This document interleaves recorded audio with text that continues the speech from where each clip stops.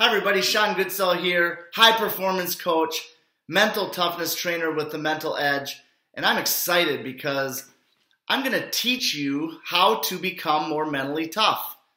I know that at some point in your career, somebody has told you that you need to become more confident, you need to, get out of your head and try to play more creatively or, play with more confidence or develop greater focus. And I have heard players for over 15 years tell me about how difficult it's been for them to know how to become more mentally tough. If you tune into any sports station, whether it be a radio or TV, you can barely listen to an interview or listen to a commentator without them mentioning something about mental toughness. So there's no secret about the fact that mental toughness is talked about on a regular basis, but rarely is mental toughness taught about.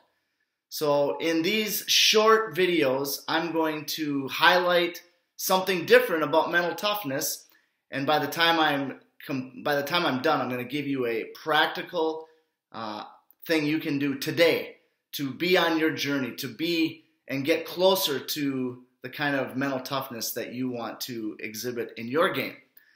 Now, I was never a mentally tough athlete when I played. I was overwhelmed by fear. My anxiety was off the scales. My confidence was at an all-time low. My mind was wandering all over the place. And that's part of the reason why I have invested in and worked hard at learning these principles, not just for myself, but so that I can pass them on and teach them to you in a very practical way.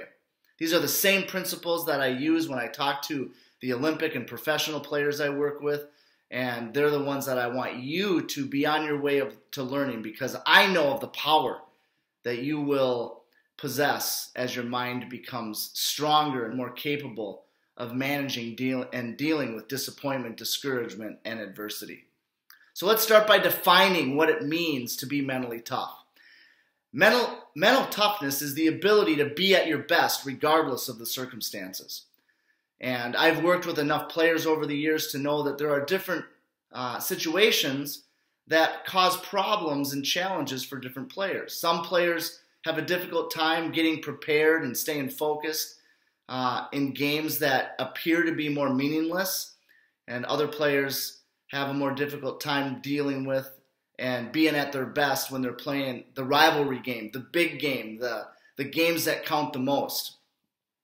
So if you are one of those people who wants to learn how to, change your mindset and become more mentally tough, then this Mastering Mental Toughness series is for you. And to get started, I want to give you two principles, two things you can start doing today to strengthen your mind so you can be at your best when it counts the most. The first thing I want you to do is I want you to change your mind. Changing your mind means that you decide to think about something different. And the first thing I want you to think about differently is I want you to think about your struggles differently. I want you to think about your disappointments differently. Every athlete, every hockey player has a hard time in some point of their career. Every player deals with a lack of confidence at times. Every player deals with wondering if they're going to, be able to be their best in that moment they want to be their best. So your struggle isn't unique. It's not like you're the only one that struggles, but the mentally tough athlete sees their struggle as something that's beneficial rather than something that's not. In the same way that you go to the gym and you use resistance and weight, and you use it as something beneficial to training your body to become stronger. That's the same way you need to see your adversity or your moments of disappointment and struggle, because those things are things you can use to improve your strength as opposed to, reveal or show your weakness. So that's the first point of application. Today, make a decision to change your mind about your struggle. Secondly, you need to change your form about your struggle. When you go to the gym and you see people using resistance and weight with the hopes of becoming stronger, the one thing that will hurt them is if they don't use proper form. I want you to think of your mindset how you approach things as your form. And if your form isn't, proper or healthy or good, then your weight or your resistance can become something that injures you versus advances you. So today there's just two things I want you to do. I want you to, in the next week, every time you face a struggle or a moment of adversity, I want you to remember that Sean said, change your mind about that. Think about it differently. And then secondly,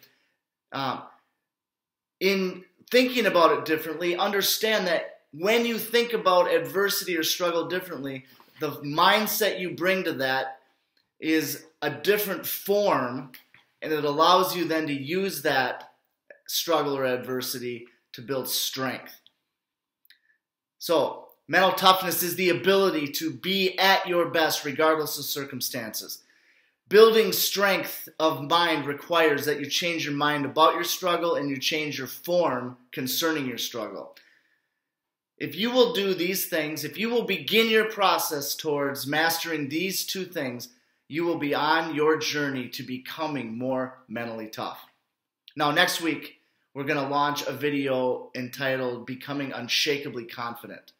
If you're like a lot of players, at some point in your career, your confidence has struggled, and I'm going to teach you the important principles of making sure that your confidence is unshakable. So tune in next week when we will launch a new video on cultivating unshakable confidence. But this week, my hope for you is that you will change your mind about your struggle and be on your way to growing mental toughness. Thanks for tuning in, and I look forward to seeing you next week.